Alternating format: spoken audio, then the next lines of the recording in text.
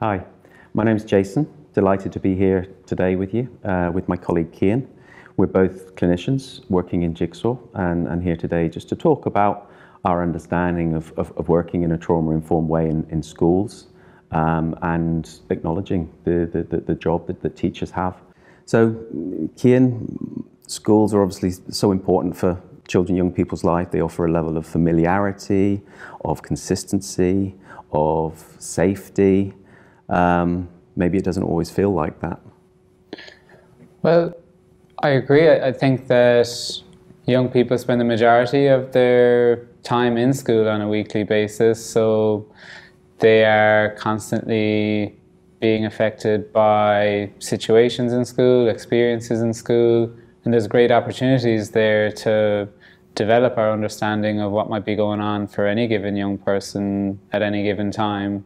I guess the other thing is that obviously there will be things going on in school, but equally there'll be things going on outside of school, which they bring into school. And my sense is that that is something which can be difficult at times for them to manage.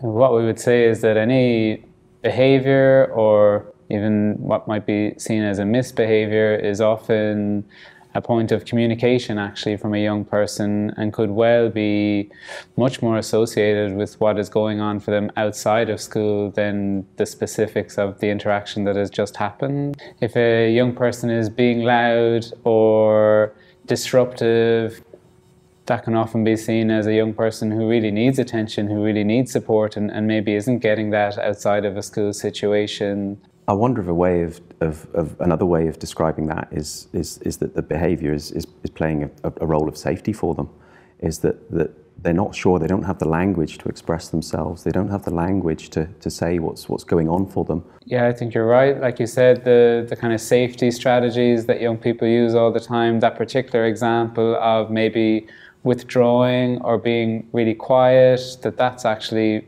oftentimes a young person just trying to remain safe, trying to get through the day, and us being able to understand that and go with the flow of that can often contribute really positively then to their engagement with school and what they take from their educational setting. Consequently, I wonder if there are strategies or things that we might feel is a good idea to explore. Think about the environment in particular. I think because I'm always at pains to let teachers know that we don't want more from them. You know, their timetables, their workload is already so jam-packed as it is. So any of the tips or guides that we might be providing aren't ones that should take up a whole load more of their time. So things like the environment, whether it is plants or colours, or the seating arrangements. You know, is your class in rows where it's very regimented, or can young people sit in a circle? Yeah, just building on that, I think absolutely agree with everything you've said. It's just a sort of thinking from the outset, it is so important that the students know what to expect. The presence of unpredictability or sudden change, I think, can be really, really difficult for some students, especially if they've experienced difficult situations or have other things going on for them. So, Cian, just to wrap up this segment, I think what I think we've covered is kind of an acknowledgement that the schools are a central, predominant, familiar, consistent space for a child and a young person, and maybe there's some thinking that can happen within the school team and by individual teachers to help what that space looks like, both the environment maybe and also maybe some aspects of the classroom management.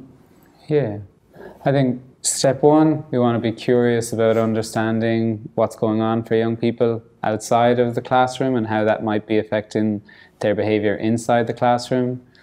The second thing we're trying to say is we're not trying to put more work on teachers. We already know how much that they've got going on. But then maybe the thing that teachers and school teams can have a think about is the universal design of the classroom and making sure that it's a trauma-informed space, that young people are having an input on what it looks like, what's most comfortable to them, what feels safe, whether that's the structure of the year, the schedule of the classroom, or how the actual room looks itself, and seating arrangements, colours, what's on the wall, those kinds of things.